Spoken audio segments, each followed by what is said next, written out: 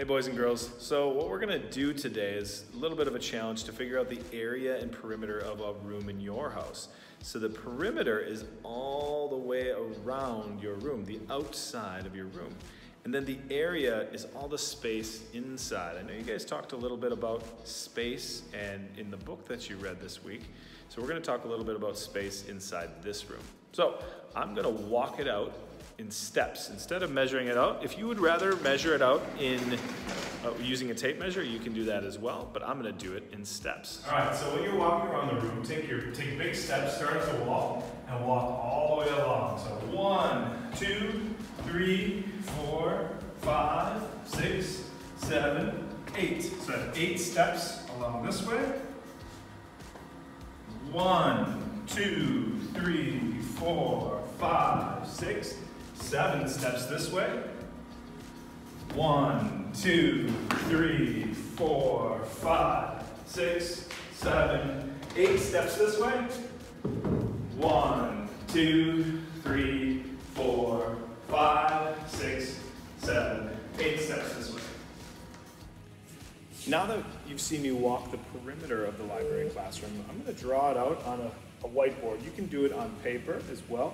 What you'll need is you'll need a ruler, say I have a big one, but you can use a small ruler, and a pencil if you're using paper. So I'm going to draw this out. We're going to find the perimeter of this and the area. So I want you to do this for a room inside of your house, so you can walk it out and see how many steps it is and what the area is. So.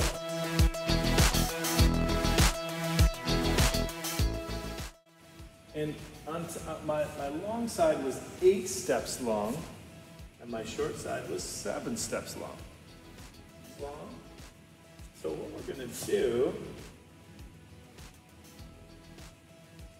and this side we know is the same as this, is 8 steps long. This one's 7 steps long. We're going to find the perimeter of this. The perimeter, we have 8 steps plus 7 steps plus 8 steps plus 7. So all these added together. So if we take 8 plus 8, we know that equals 16. And if we plus 7 plus 7, we know that equals 14. Now we have to add those together.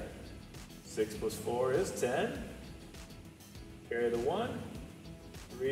1 plus 1 is 3. So we have a perimeter of 30 steps.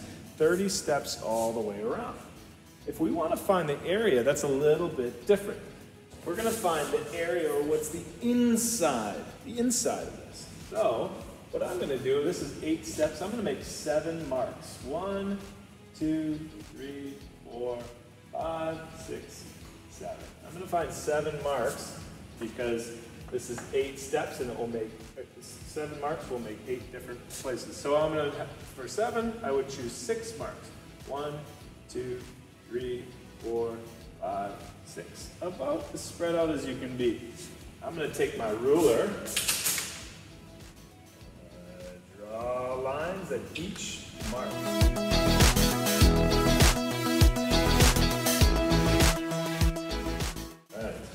So, I know it might be a little bit difficult to see, but now we have boxes. 1, 2, 3, 4, 5, 6, 7 boxes by 1, 2, 3, 4, 5, 6, 7, 8.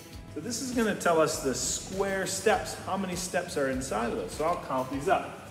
1, 2, 3, 4, 5, 6, 7, 8. 9, 10, 11, 12, 13, 14, 15, 16. So I'm at 16 right here. 17, 18, 19, 20, 21, 22, 23, 24. 24 here. I thought 26, 27, 28, 29, 30, 31, 32. 32, 34, 35, 36, 37, 38, 39, 40. 41, 42, 43, 44, 45, 46, 47, 48. 49, 50, 51, 52, 53, 54, 55, 56. So there. 56 squares, so that gives us our area. Our area